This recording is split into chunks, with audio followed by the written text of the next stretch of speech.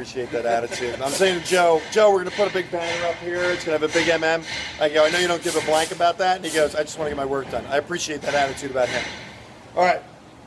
This video is about a GTA. It's about a C4 transmission in a 67 GTA. We purchased it at auction, and lo and behold, what a surprise, we found a bunch of crap. We found motor that has to be worked on. We found metalwork complete, done. Transmission, we're now rebuilding.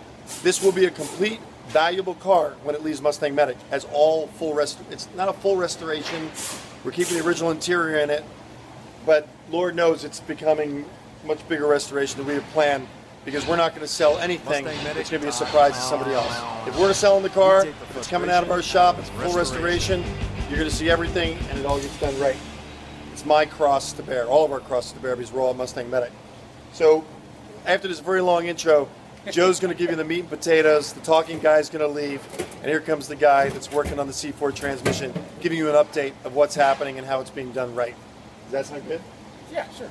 Sounds good. Thanks, Joe. Here you go. Wait a minute. Here we go. Give me a second, man. Just give me a second to catch up. Okay. Hey, Joe. Okay, this C4, it's a 1967 case. It's definitely original. But what happens after they sit for years and years and years, they get rust accumulation or water accumulation on them, and it causes corrosion on the aluminum. The most serious part about this is where the front pump sits in. I gotta try to get this out of here by hand and not damage the surface. So that means I'm going to do a lot of polishing with some really fine grit and work it out and work it out. That's it, the summary? That's it. So basically, there is the case of a C4, and now we have to make her ageless and get all of this cleaned up, and we have to be very careful because it's aluminum. This is not cast steel iron like FMX's. Like I said, the front pump sits right in this here, and it's got to be a nice clean seal. Otherwise, it could leak or it makes the front pump bind when you go to put it in. All right, thank you, Joe. And this is part one of the C4 rebuild on the GTA. Part two. What? Brittany already did part one, tearing it down.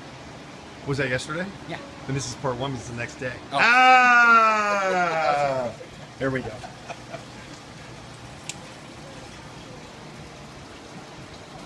MustangMedic.com. We take the frustration out of restoration.